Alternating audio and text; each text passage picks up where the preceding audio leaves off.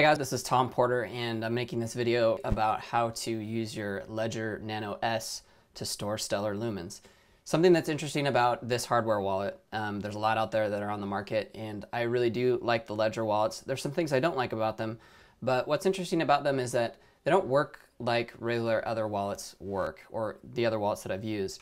You actually have to know specifically what to do for each currency that you store on here because it's different for every currency.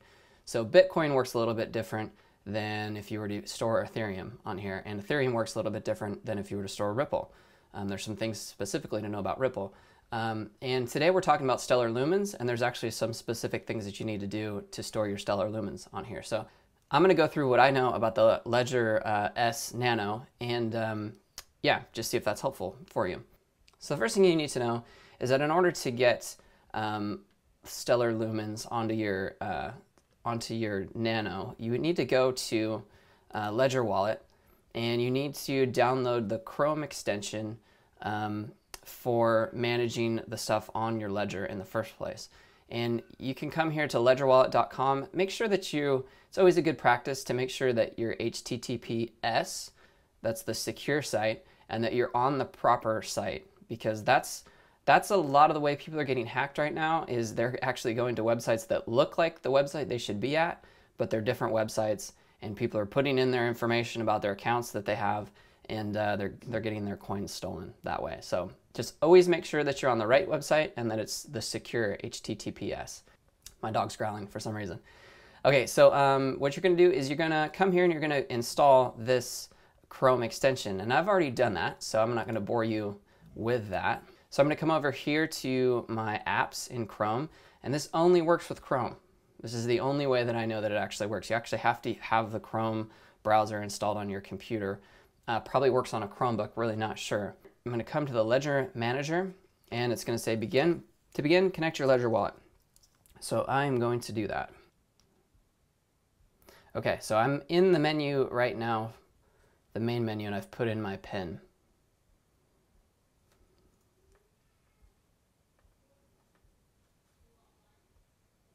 Now, it took just a second to go through, and now it's loading up all of the available styles of currency that I can put on this device. Interesting thing to know about the Ledger S is that the Nano, is that you can only put up to 5 cryptocurrencies on it. So I know they're selling it like you can utilize it to have all of these, different cryptocurrencies, which you actually can, but at one time, you can only have up to 5 on the device itself. And so I would recommend that if you have over 5 cryptocurrencies of the ones that are supported by the Nano, that you maybe think about getting 2 Nanos, or you might actually think about getting a different style of wallet. They offer some more expensive ones. So just so you know that, because what will happen is if you try to put all of the currencies on here that are available, you'll basically get a message that says, you don't have enough space, you need to remove one before you add another one. So just got to know that up front, and it's handy to know before you buy. All right, so what I've already done is I have loaded on here Stellar Lumens. So what I did was I opened this manager within Chrome and I connected my Nano, and then I came down to Stellar and I just clicked this button right here. Now when I click this, obviously the Stellar application is already installed on my Nano, so it's going to tell me that it's already installed. Okay, since I don't really care about installing it because I already have it installed, I'm gonna go ahead and exit out of this. And it says unable to install application. That's fine because I already have it going. Okay, let's say hypothetically you have gone and you bought some maybe Ethereum or some Bitcoin on Coinbase, and then you moved that over to an exchange and you used that to buy some Stellar, right? To buy some XLM, some Stellar Lumens. What are you going to do with those Stellar Lumens now? Now, I am a completely buy and hold person. I am not a trader of any capacity. I really believe that cryptos have a huge future ahead of them. So my long-term strategy is to buy a cryptocurrency that I like and hold it for the long term. So I can't really speak towards, trading or anything. But what I can show you is how to move that Stellar that you've bought on an exchange to your permanent location that you want to store it. And that, for me, that's my Nano S. So here's what you would do. you would go to stellar.org and you could click on wallets, and this is kind of the rest of the web address here. I'm making sure that it's HTTPS, right? And I'm making sure that I'm on stellar.org because I don't want to be hacked for any of my information, even though it's a little bit difficult to do that. It's asking you here, choose your Lumen wallet. So I can see right there, I have a Ledger wallet. I'm going to use with account viewer, and it's going to give me this screen right here. Now, something to understand about Stellar is that when you are buying Stellar and you're moving them off an exchange, you're not necessarily moving the Stellar to your Ledger Nano S. What you're actually doing is your Ledger Nano S is storing your secret key, and your secret key is what talks to the Stellar network and says, hey, this account with this secret key has this many lumens in it. So really what you're doing is you're storing your secret key, and you're using your Ledger Nano to access that secret key and talk to the Stellar network and talk to them about it. Basically shows you your account on the Stellar network is what it does. And it does that by using your Ledger Nano.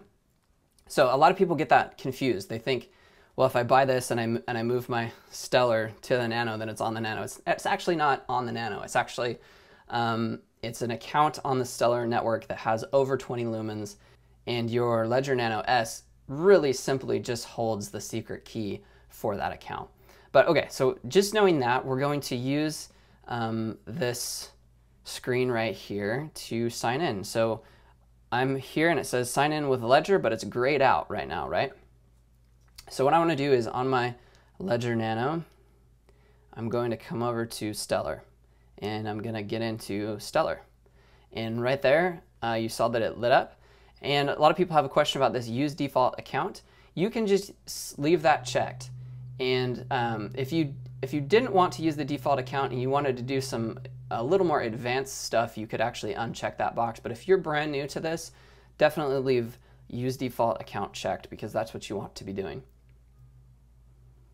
Okay, so I'm going to sign in with my Nano, and you can see here, all it's doing is it's saying, hey, all right, I see your secret key, and now we're looking at your account, and your account has almost 600 lumens in it, not that much. And this right here is your public key. Your public key is the address to which you would send more lumens to, right? It's almost like your street address in the real world. It's the thing that everybody can see, that if they want to send you some lumens, they can send it to you. And then here's where I would send lumens to somebody else, right? If I had somebody else's public key, I could send them some of my 599.39 lumens if I wanted to. And then I could add a memo to that, and all I would simply do is just click lumens, send lumens, and it would go off and do its thing. So that's really it. What you're doing is you're using the Ledger Nano S to store your secret key on, which in turn talks to the Stellar network and displays the information about how many Stellar lumens you have in your account, in your secret key account on the Stellar network. And then it displays your public key right here. So how did I actually do that? How did I get these 599 lumen into my account? Well, what I did was I simply just copied this address right here, and I went over to the exchange, and for me that's Binance. I use Binance for almost all of my, if they offer what I want. So all I did earlier today was to move that 599 lumens into my Stellar Lumen account with my secret key stored on my Nano S. How I ended up doing that was I just came to Binance, which is my exchange of choice. I really do like Binance. And I came to deposits and withdrawals. Then all I did was I came to withdraw, right? I go down to Stellar Lumens, go to withdraw, and then this is where I pasted this address. This is my Stellar address, right? This is where I want the money to go to. This is where I paste that address into my account in order to send it to there. And then I just clicked no memo. Memo is only like if you're sending money to an institution and they need a certain memo on it to do a certain thing with that money, then they're going to require some sort of memo from you. You can put a memo on it if you want, but it's really not required for moving your own money. So I'm just going to paste that address that I have from here, Control copy, come down here, paste it, no memo, and the amount, and I clicked max, and it says the field is required, obviously, because I don't have any lumens in there. I just transferred them all out, and then I would just hit submit. And then you would just wait. You'd simply wait here, and you could sign out and sign back in, and then you'll eventually see your lumens come through once a certain amount of confirmations have happened on the Stellar network. That's it. That's how you store your Stellar lumens using this. All right, so one more thing that I want to say is that in order to make this work, there is one setting that you do have to set on your Nano, and that is that you need to make sure that browser support is enabled under your Stellar application. You would scroll to Stellar, you would click both of these, and then it says use wallet to view accounts. So this is actually, this means that I'm using the wallet that's on my computer to actually view the account, which we just showed you how to do that.